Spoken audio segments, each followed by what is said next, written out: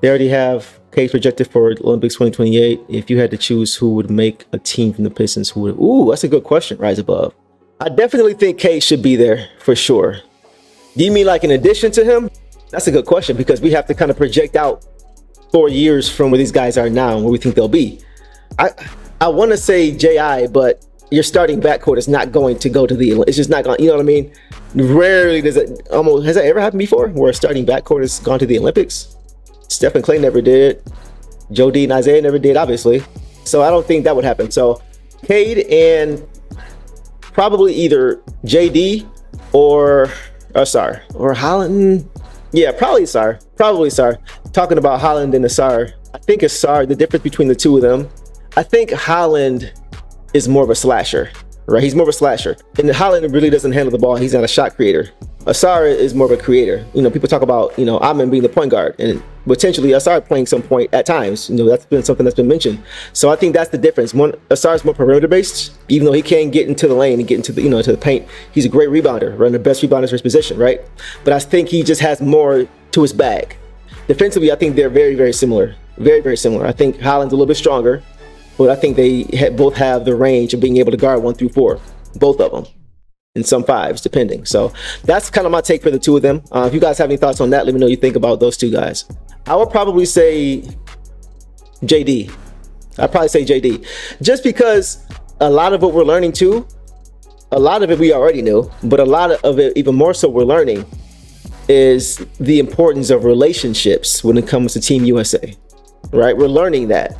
We're learning the importance of relationships and lack thereof when it comes to players who are not selected. And I think for JD and Cade, the fact that they've been there already, it helps them. Grant Hill has already gotten a chance to get to know him. Steve Kerr's already got a chance to know him. There's some familiarity there. So I think that will kind of give him an edge over somebody like an Asar, even though somebody like an Asar would be a great glue guy type of player, Tayshaun Prince type of player when he played there.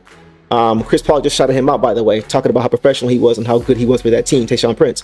But Asar could be that kind of guy. But I think just the rapport that JD's already built with Team USA, you know, I think that is what will give him the edge. We should have learned about the importance of relationships. And that's kind of what I was alluding to, Tony. We learned a little bit then, right? We should have had our heads turned then.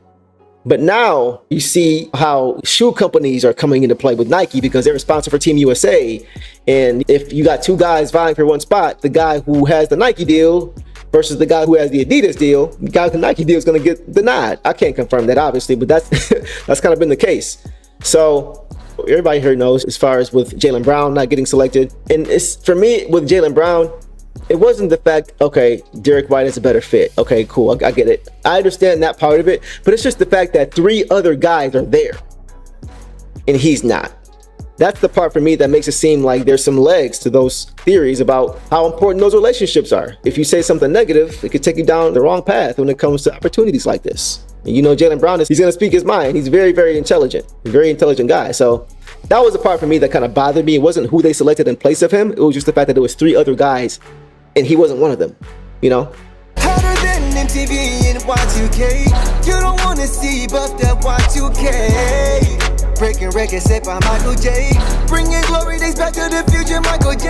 He's way ahead of his time, he's got a plan, yeah. Led off by none other than his brother Cannon. If this is more than a game, it's a passion. While they sleep, we working, cause I'm action. Jade and I'll be on the way, get that Puerto ride.